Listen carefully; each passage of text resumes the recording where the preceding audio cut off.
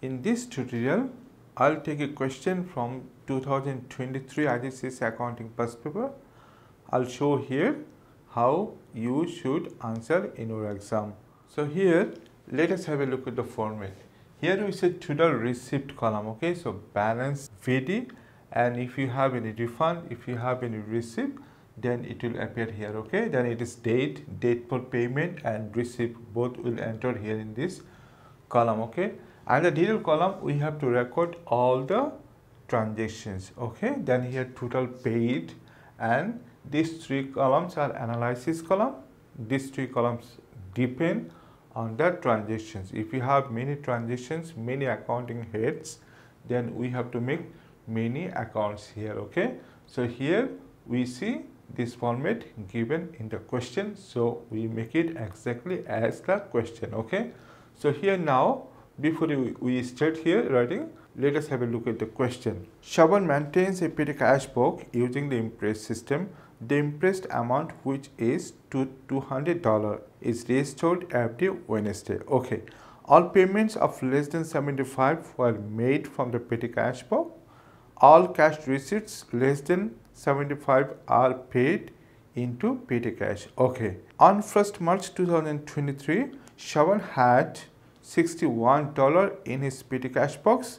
He provided the following information for the first week in March 2023. So here we see some transactions, and it is required on the question. Prepare Shaban's petty cash book for the first week of March 2023. Balance the petty cash book at 7th March 2023 and bring down the balance at 8 March 2023. Okay, so this petty cash book is for 1 week. Okay, that means Shaban, this business, they make petty cash book week by week, okay, every week.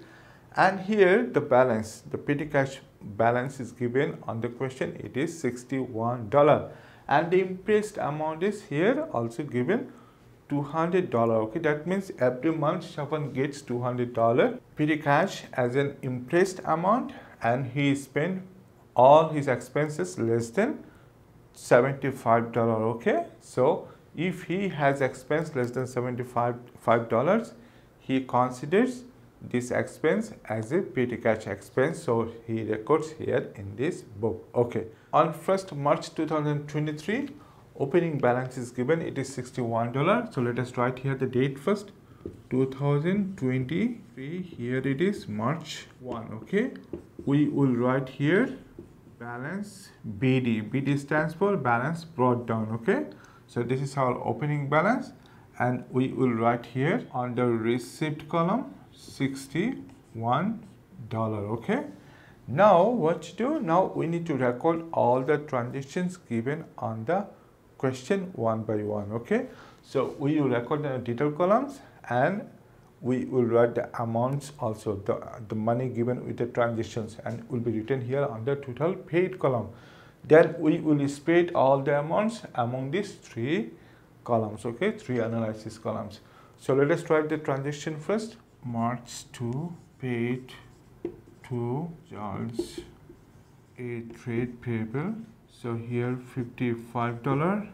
Then we have March 3, paid taxi fare.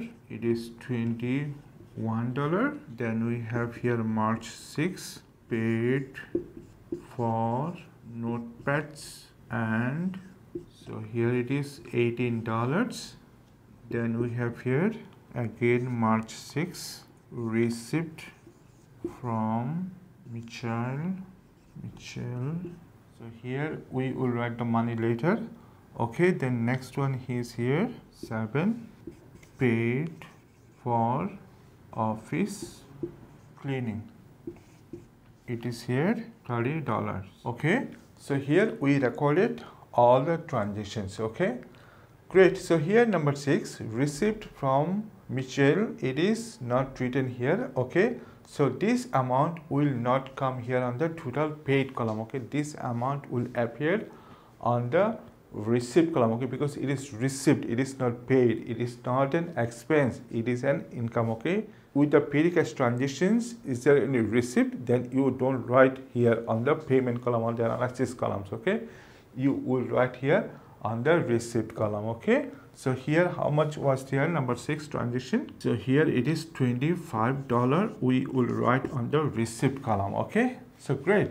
So you see here and the question, March 1st restored petty cash Imprest from the business bank account. Okay, so March 1st we did not write here. It was balance, it was opening balance. We wrote $61, but March 1st this transaction we did not write. So here the petty cash restored. Okay, how much restored? It is not mentioned clearly.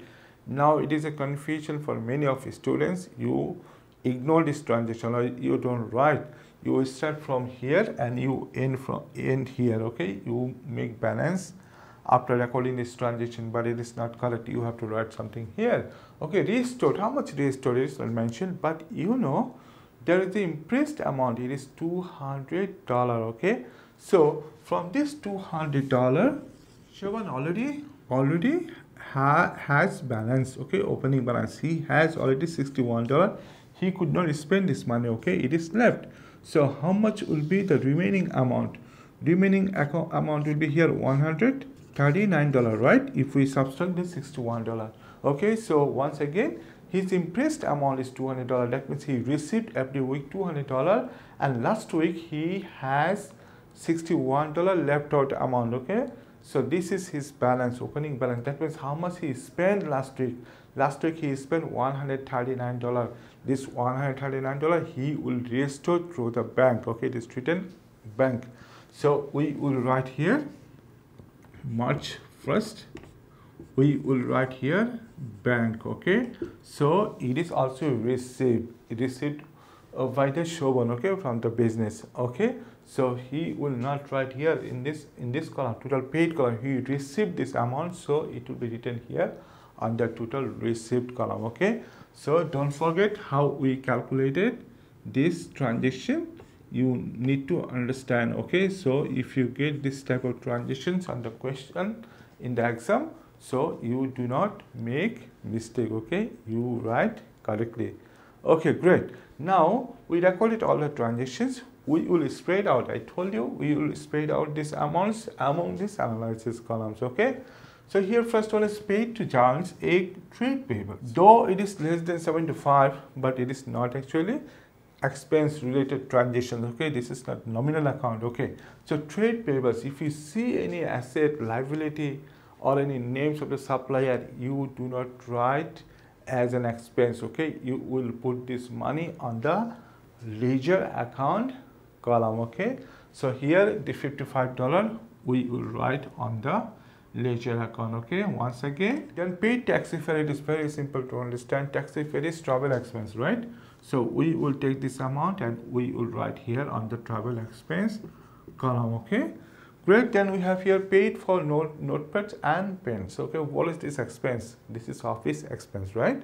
So we will write this amount here on the office expense column. Okay, we'll copy and we'll paste here. Okay, great. Then here number 6 we wrote already 25 on the receipt column as it is a receipt. Then here number 7, the last transaction paid for office cleaning. It is $30. Okay, where to write this amount? It is not travel column, not leisure account column. It will appear here on the office expense column. Yeah, it is office cleaning. So it is an office expense. So let us write here $30. Okay, great. So we recorded all the transactions. When we spread out the amount, we wrote everything here. Now it is a requirement on the question. You need to balance it, and after that you need to bring down the balance on 8th of March. 8th of March. Okay, you need to bring down. So before that we need to balance. So how to balance it? Okay, so first of all we need to sum up these all columns. Okay, so let us sum up first. Okay, so from here we closed all these columns. Okay, the amount columns here. So let us sum up. The last column is here 55, the ledger column. So our total is here 55. Here only one amount 21. So it is 21. Okay, the total. So here we have $30 and we have here 18. So our totals here 48. Okay, great. Then here we have 55 plus 21 plus 18 plus 30. Okay, what we get if we sum up? We get here 124. Okay, this is the totals of this total paid column. Okay, great. Now we need to sum up this total received column. Okay, so here 61, here 139 plus 25. So we get here 225. Okay, so we will take this total to the opposite column. Okay, means total paid column. Okay, so we have to maintain the level. Will come on the same level here, 225. Okay, now what to do? Now we will subtract this amount from this total. Okay, 225. So here if we subtract, we get here 101. Okay, simple calculation. So 225 minus 124 equal to 101. So what is this amount? This is the closing amount. Okay, at the end of the week. So we will write here balance, carry down balance CD. Okay, great. So what is the date for balance CD? It is mentioned in the question. It will be the last day of the week. That means it will be here March 7. Okay, don't forget balance CD will be above the total. Okay, and then on the question it is also a requirement that we need to bring down the balance. Okay, how to bring down this is also complicated to many students. Okay, so here we wrote balance CD sorry, on 7th of March, and balance BD means opening balance for next week will be 8th of March. Yeah, so we will write here March 8. We will write balance BD stands for balance brought down. Okay, so we will not write the money here. Okay, this will not come here. Okay, this will come here on the total received column. Okay, so which amount will write? We will write this amount 101. Okay, balance CD. So let us write here 101. Okay, many of you write here balance BD here on the total paid column, but it is wrong. You need to write here on the total received column. Okay, so next tutorial will be very important, because in the next tutorial I'll show you how to prepare a ledger for a trade payable. Okay, here we have JALS. I'll show you how to prepare JALS account. Okay, in the 7 books of account.